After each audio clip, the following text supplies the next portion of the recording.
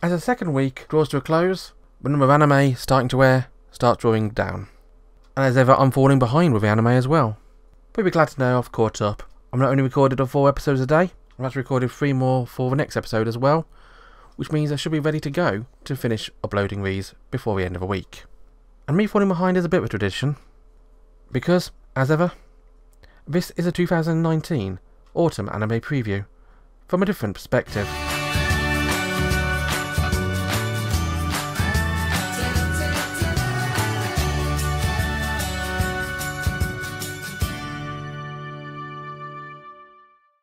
You know, I have to give No Guns Life props. It definitely has won the award this season for most creatively designed main character. By which I mean the main character is a cross between a gun and Alphonse Elric. So a big metal guy with a head that's a gun. Oh well, Girls with Guns series works, what about a boy with a gun? Welcome to the world of No Guns Life.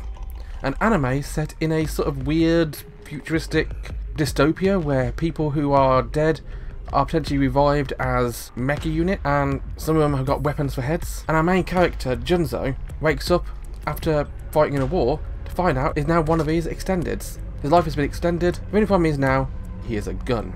Literally, his head is a gun. But he has learned to live with it. He's got a good living as a private detective, although I think the anime creators have taken the word smoking gun to a literal case, because every single scene has him smoking. I suppose I can't find the culprit if there's no smoking gun, can they? Haha, see what I did there. But yeah, this is a gritty private detective investigation show with a dystopian futuristic setting and loads of action and gunplay here and there. There's some dark underground plot involving a fake religious sect and a kid which can extract his own soul and put it into the bodies of other robots which haven't got souls themselves. Yeah, there's a whole load of religious shit going on here, isn't there? I can't really tell you too much about the plot of No Guns Life because it was hard to follow. All you need to know is that the gun boy is the main boy and the child is the victim. There's not much more to say about this show, other than that it's airing over at Funimation. Hot on the heels of the other sports anime this season comes The Stars Align, an anime not about the Cthulhu mythos and elder signs, but about tennis, and about a boys' tennis club which is in danger of closing because they're so bad at it.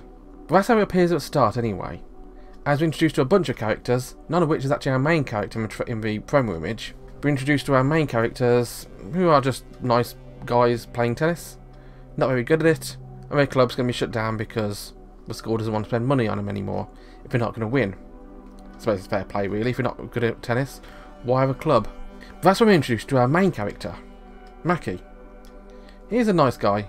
He's just moved house, moving schools, relatively straight-laced, lives with his mum, and yeah. He does all the housework, no idea what his mother does, and they've transferred schools. Why they've transferred schools, I don't know. Well, actually I do, that's at the end of the episode, it's kind of blatant why they've moved schools. But he is potentially the saviour of the tennis club, because he's very good at tennis it seems, but he's got no interest in playing tennis. He's supposed to be part of a go-home club, maybe get a job, earn himself some money. Again, that becomes clear towards the end of the episode as well. But so desperate in order to keep the tennis club alive, the real main character, Toma, takes a gamble. Maki, he says, I'll pay you to join the tennis club. Well, Maki kind of asks it first, says, okay, how much are you going to pay me? But yeah, Toma unexpectedly agrees, and it looks like Maki is going to play tennis for money.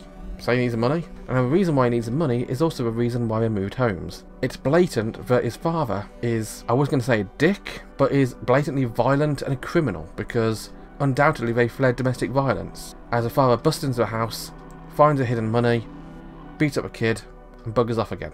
Yeah, this family's got issues. But there's also a cute girl who's clearly interested in Maki, but I think this is more going to be about the sport and about the drama off court than it is about the relationships. But it's got that sort of nice, calm, almost pastel shaded style which I like. When I see a show like this, I think this is going to be an interesting show. Because they're toning it down, it's not big, bold colours. It's soft and it's comforting. This is a show which honestly surprised me. I mean, don't get me wrong, I like sports anime. I've said that a number of times already. But a sports anime about a boys' tennis team doesn't really appeal to me. But this one, with its drama, with its nice calm outlook, and its rather horrible looking backstory, is honestly something which appeals to me. I'll be watching more of this when it airs. If you want to watch it more for yourself, you can find this one airing over at Funimation. Dinner's up because it's time for the 4th season of one of the best cooking anime there has been. Welcome to Food Wars, the 4th plate. Now it should be kind of obvious by the name 4th plate, and also should be kind of obvious by the fact this is the 4th season. If you haven't watched the first ones, you can probably just skip this one straight up and just go back and watch the first season. Honestly, do that, it's good. But Food Wars is in-your-face cooking competition drama. It's about a boy called Solma, who takes part in a cooking school, a very cutthroat cooking school, where you can challenge anyone for anything. And of course, him being a transfer student and quite brash, is obviously the target of a lot of ire. Well, this is a lot further into the thing, and if you've not watched any of his previous seasons, there will be spoilers in the next few minutes. So a bit of a warning, I'm going to be making mentions of spoilers now. And so the Azami regime has taken over, and for people who've watched the last of Season 3, you know exactly what's happening. The rebels have challenged Azami to a grand Shokugeki. 7 on 7. Winner takes it all, and the loser standing tall. The loser's probably falling flat on their face, grinning with tasty food, as that's generally what happens in this anime. The food has probably the most spectacular foodgasms this side of porn. They don't just eat the food, they experience it. They get out-of-body experiences. Their clothes are not just removed, they are torn off in explosions of flavour. But with this being the 4th arc and this being very much a shonen sports anime's cliche of a tournament arc, there's a whole lot of talking and a whole lot of cooking action, but not much in the actual personality points here. This is most definitely not a point to jump in at. And I will be honest, as much as I enjoy the arc and I'm enjoying the food and the characters, this one felt like it was too much of a reactory show. Most of what was shown wasn't the cooking action, it was other characters reacting to it, and yeah, I know that's how I do it with manga. I've got a manga over there, but the anime could have shown a lot more than just lots of faces shocked at what they're seeing without actually seeing it yourselves. And to me, that just felt a bit lazy. The show could have been much better had they taken the effort to animate it a bit more, add a bit more flavour to it, and honestly, it just ended up slightly bland. It's lacking seasoning. Now don't get me wrong, I will be watching this. I love Food Wars. As I say, I've got the book, don't have a t-shirt, but I'm heavily tempted to try some of the recipes. If you want to watch this one, you can actually find it over at Crunchyroll. Now case file number 221, Kabukicho, is an anime which I'm still slightly confused about. Welcome to the Kabukicho district of Tokyo, the east side of Shinjuku, and it's a slightly more questionable area, as the lights and the bars go deep, deep, deep. A lone man is looking for a mysterious bar. He's looking for the famous detective. He's looking for Sherlock Holmes. Our main character isn't Sherlock, it's actually Watson, because where there is a Sherlock, there must indeed be a Watson. It's elementary, my dear. But what I didn't expect to see is a whole load of transgender people hosting a bar. Now, I've got nothing against transgender people, but the way that Japan often does it in anime is very much for jokes.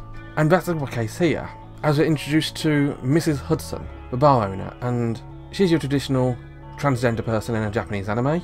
She's bearded, she's in your face, and she's got a load of friends in very similar getup.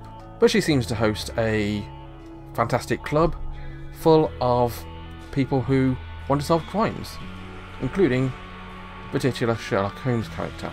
Now, a Sherlock in this anime is a very strange beast, which, if you've ever seen a Sherlock series or read any Sherlock, it's right. In fact, this is probably one of the best representations of Sherlock that's been in an anime for a long time. He's weird, he's bizarre, he's disproportionate, and yet he's a genius, and he's not without his quirks.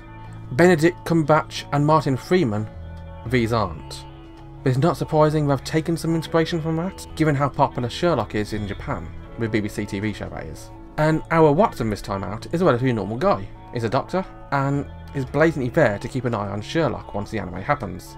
Sherlock drives a very small car, filled with junk. He's seen as a weirdo, but his crime solving and his observational skills primarily, that's what Sherlock has always had. Is not so much crime solving, but his observational skills are top notch.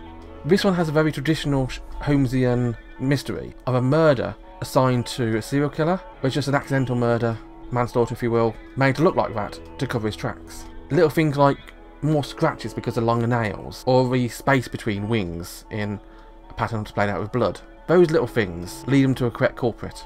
And ignoring the first half of the episode, it was actually pretty damn good. The problem is, the first half of the episode is so in your face, it is hard to ignore. One thing which will help me ignore it is the fact that Holmes, when he is pontificating about the scenario, he does so in the style of Rakugo comedy. Very strange, but very, very Japanese. If you were interested in watching this, you can find it airing over at Funimation. I'm sure there are more than a few surprises in today's episode, and I've been surprised quite a lot this season so far already. But how about you? What have you thought of today's shows, and what have you thought about the shows as a whole so far this season? Let me know in the comments, and be sure to share this video with your friends. And as ever, thanks for watching, have a wonderful day, bye bye.